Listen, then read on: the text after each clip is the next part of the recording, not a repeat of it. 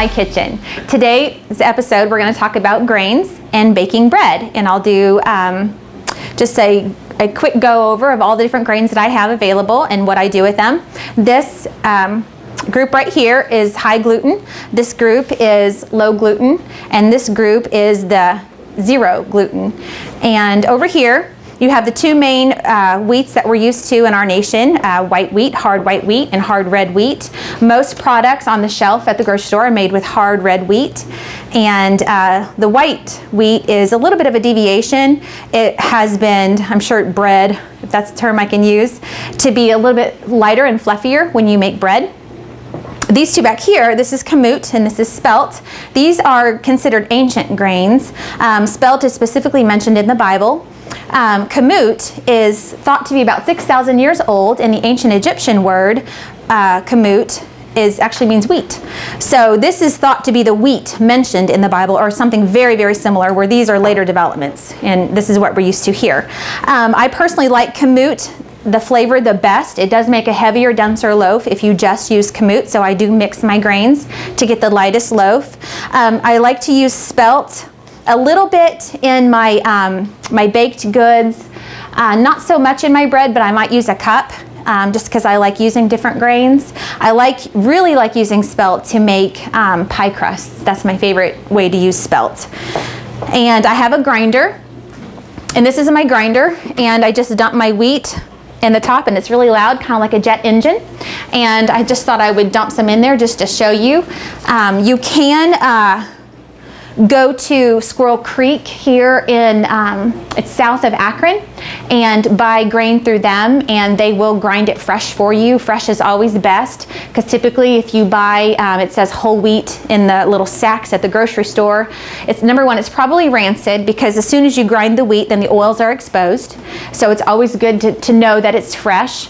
And also, the companies might add some preservatives to it. So if you want preservative-free, fresh grain, then your best bet is to buy this yourself, or something like it. There's many, many different kinds on the market. Some more expensive, some less expensive. This is probably a middler, but this is my second one in about 12 years, and my first one was a lesser expensive one, and I had to grind all my grain twice. So it took us almost all Saturday to grind all the grain we need to grind, and where this, it takes me about less than 2 hours to grind everything we grind that we use for our family.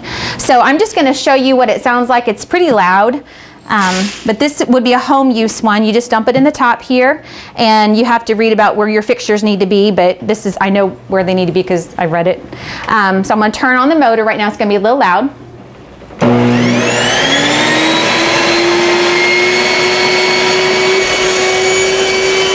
Take this off. It's pretty safe, and see it's disappearing into the hopper. This top part is called the hopper. Okay, so I'll turn it off. Just push it down. I would give this a fine grind, and so when you just turn it a little bit, it's going to be a more fine grind, and the finer your grind is, the lighter your loaves are going to be. Coarser grind would be more like porridges, or some people like very coarse, very dense bread, but I tend to like mine lighter. And so then you just pull this part out here,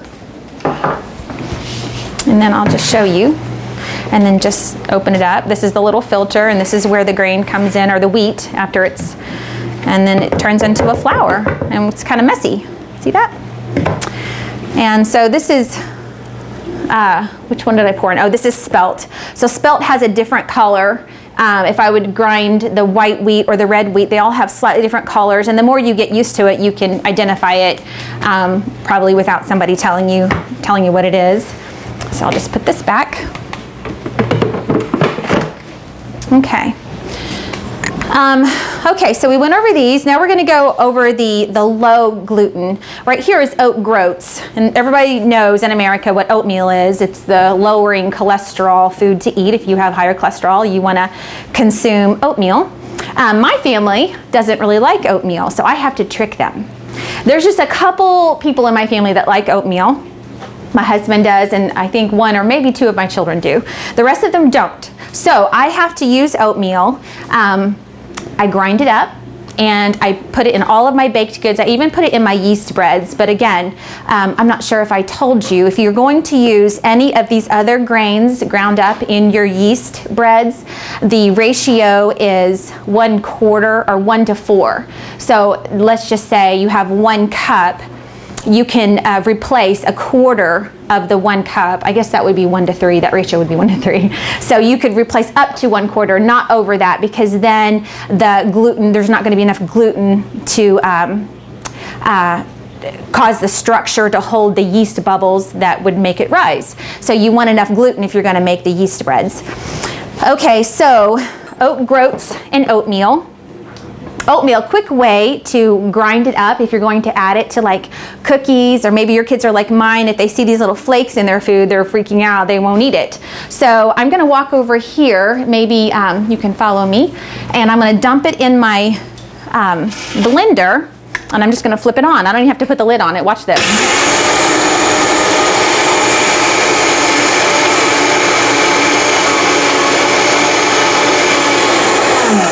And so that makes a really nice little flour, and I'll come back over here. And it makes a nice little flour, and then so you can put it in your banana bread, you can put it in zucchini bread or any of your cookies, and it acts just like flour. And it, my kids never know. So I'll just leave that there. Okay, I have not tried putting oat groats in my blender. It's soft enough. I think it would probably do a fairly good job, but I would definitely probably put my oat groats in this grinder here. Okay, this is soft white wheat. It's a hybrid, somewhat, if that's the right word, of the hard white wheat. It has less protein in it and much less gluten. So this is very appropriate to grind up and then use for any of your pastries or your baked goods. My children love pancakes and waffles, and we love scones and cookies, and so I use, this is probably one of my main, these two would be 2 of my main flours that I use for those things. Okay, this is buckwheat. These both actually are buckwheat. This is unhulled, and this is hulled buckwheat. I typically just use buckwheat for sprouting. And this, you can plant this just like in trays, like you're going to plant lettuce seeds, and it grows into a buckwheat lettuce. And so it's really good to add to salads. So that's what that is for. But this is, I sprout this, and after about 3 days, it gets a nice little tail on it, and then of course all the nutrients burst. The nutrient levels, I think, just double or triple whenever you sprout anything. And then I have a dehydrator that I dehydrate it, and I make kind of what's considered a raw granola with sprouted buckwheat, and it's really good, and maybe in later episodes we'll go into that, but that's a lot of fun. This is barley. Barley, again, is an ancient grain. It's mentioned in the Bible. In John 6, I think, Jesus turned the few barley loaves enough to feed, you know, the crowd, 5,000. So barley is, we're familiar with barley in those stories, but not so much here in our nation do we consume barley. But it is a very, very ancient grain. Ruth followed Boaz in the Old Testament story, and she gleaned the barley fields. So it's probably more considered maybe a Middle Eastern grain, but barley is highly nutritious. It's a, I think what we're familiar with here, it would be hulled barley, or no, excuse me, pearled barley. And pearled barley would be nutritionally the same as white rice. So it's got, if it's pearled, that means it's highly processed. All its outer good stuff has been taken off. It has a good flavor, it has a great flavor, and we like it in our soups. But again, it's very nutritionally mostly void. We just mostly have it for the taste and not for the nutrition. So if you're going for nutrition, you want the real thing. And again, I order this through my food co-op. The only place I know of locally where you can get it would be Squirrel Creek, which is, I think, south of Akron. And you can go there. I think I mentioned that. And they'll grind your grains for you and everything at pretty affordable prices. This is rye. I don't like rye, but I think it's because I don't like caraway, which is the spice or the herb that is added to the rye bread that we're familiar with here. And some people love it. My mother-in-law loves rye toast and tea. And I've tried rye toast and I don't like it at all. But it's because I don't like caraway. So I have learned that. So I actually use rye because it is nutritious, and it's good to use different grains so you don't develop a sensitivity. If you just use one grain all the time, sometimes your bodies can develop a sensitivity. So it's good to switch up your grains or mix up your proportions. And this is grown mostly in colder climates, and it's a staple in Russia. I do know that in Scandinavia, just those colder climates, because it grows very well there. And so we don't grow it too much here, but we do have it available, of course. And then over here, the zero, everybody's familiar with popcorn. Now this is popcorn. There's so many different kinds of corn. I just got the popcorn, blue corn and red corn and I don't know, corn. We're definitely, you know, corn saturated here in the United States. Corn has a very low protein, and for those countries that have to rely on corn as their staple food, they get a disease called like something, I don't know, but it's this horrible disease that the children get, and then they can't walk, and their legs, they just don't develop properly. But we don't worry about that here because we have enough other high protein grains and enough protein in our diet that doesn't affect us. But you wouldn't want to have a corn only diet because that would not be healthy. But I love popcorn, I love corn. I love to add cornmeal, at least 1 cup, and I will today, to my yeast spreads, because it just gives a really good crunch, and I enjoy it. My kids, we love popcorn. It's kind of like our love food. We just love it. Okay, this is flaxseed, so it's not necessarily a grain. It is a seed. It's high in omega-3 fatty acids, so many other things. It's just very rich in nutrients, and I tend to put it in everything that would have flour in it. I just add it, and of course the ratio would be small. You don't add too much. I'm not one to really measure, so I do a coffee grinder's worth in my batch. So you'll see that here in a minute, what I do. But if I was going to add it, it's also great to add in the place of eggs. If you're allergic to eggs, you can grind up flaxseed, and you do 1 tablespoon of ground up flaxseed to 2 tablespoons, or maybe even 3, depending on how you like your consistency. It becomes very mucilaginous, almost like an egg white consistency once it sets in with the water. And so you can replace eggs in baked goods, and we'll do that in future episodes too, and I'll show you how to get eggs out if you need to. This is brown rice. This is long grain brown rice. It is most like the white rice that most of us are used to.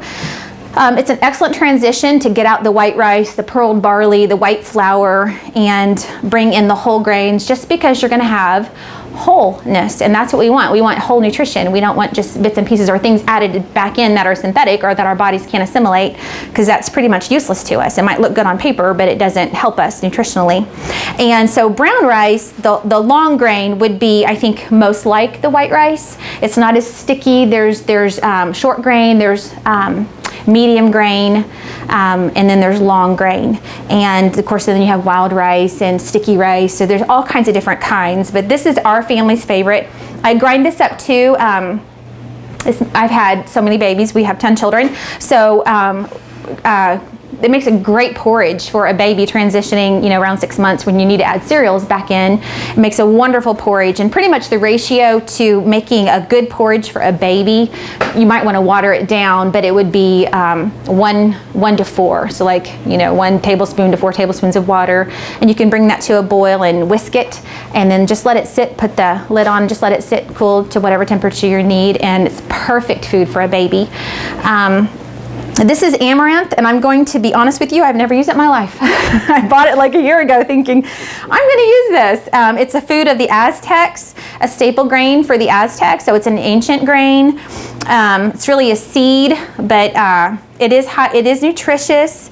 That's all I know about it. So we'll just move on. Moving on to millet. I love millet. Millet is, have you ever heard of the Hunzas of India? They have been studied for their health and longevity, gosh, for years and years. And the Hunzas have been known to live to be 120 with vibrant health and beyond. And millet is their staple grain.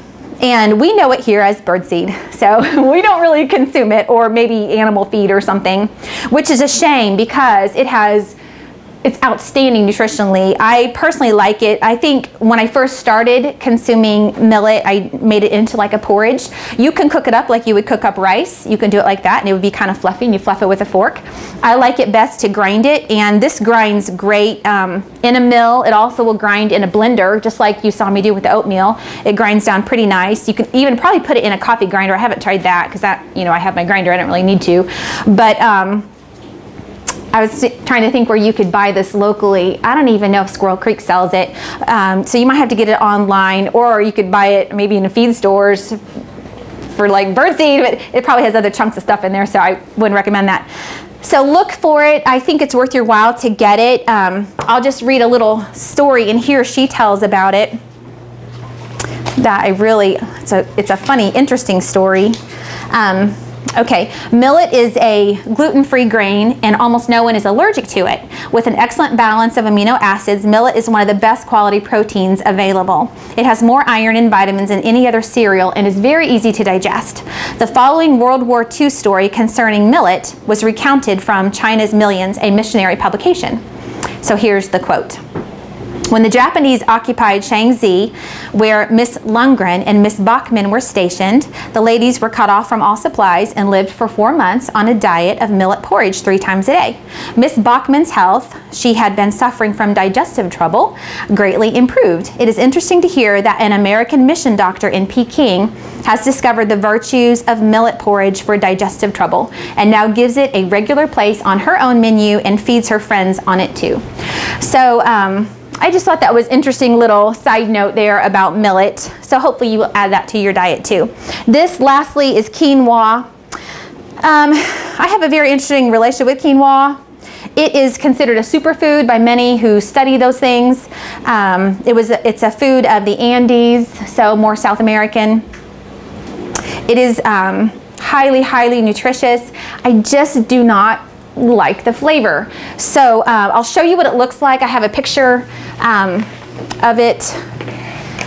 This is in one of my cookbooks. I love this cookbook. This is where the mom hides all the like veggies and stuff, you know, in the foods. It's a great cookbook. But this is how it looks when it's cooked up. It's kind of got a little white curlicue that might freak people out once it's cooked up. You really can't see it, but I know when I first cooked it up, I thought, are there worms in it? So maybe that was my aversion to it. Just look like there's worms in it. There's not. That's just how the grain cooks up. And it cooks up maybe similar to how you would do rice or millet, and the proportions would be in any cookbook. Quinoa is an expensive grain. Like a little tiny bit is going to be $12. It's just crazy expensive. And so it's really not affordable for our family. I do have it. I did buy it thinking, oh, it's a superfood, high nutrition. We're going to start eating it. And I made it all. I was going to make this little porridge thing and don't like it. Not very much. So I might just grind it up and add it to I don't know, baked goods or maybe yeast spread in the correct proportion, of course. Okay, so there you have it. Now I'm going to put all this stuff away and I'm going to turn to making bread, and so you can just follow me. Thank you.